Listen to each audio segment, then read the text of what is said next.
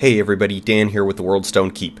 I posted a video yesterday, just a brief outline of the gold selling feature of the Real Money Auction House, and a bunch of people sent me messages asking me to explain what I meant when I said that the price per unit harvests from the bottom.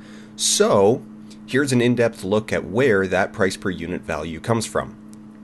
First, let's demonstrate how it changes. If I search for 1,000 gold, it gives me... It gives me this unit right here, 4.00 Blizzard bucks. So it gives me this number, but if I instead search for 200,000 gold, the number shoots way up to 28.58.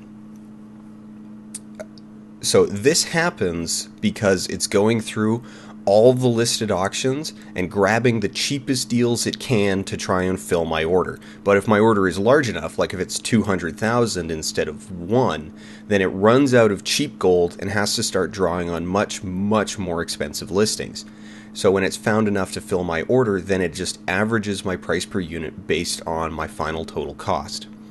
So to illustrate this, let's say I want to buy 10 boxes, and the 10 cheapest boxes for sale, lettered A through J, are selling for 2, 3, 3, 3, 4, 4, 5, 7, 9, and $50. The final price I pay is equal to A plus B plus C and so on through J, so all told I pay $90. 90 divided by 10 is $9 per box.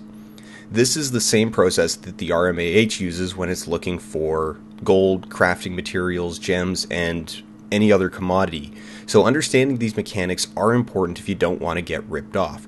Notice how that last box was sold for $50, more than 10 times the price of most of the other boxes, and more than half the value of the total sale.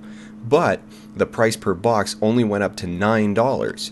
If I bought only the first 9 boxes instead, for a total of $40, my price per unit would drop in half to 4.44 per box.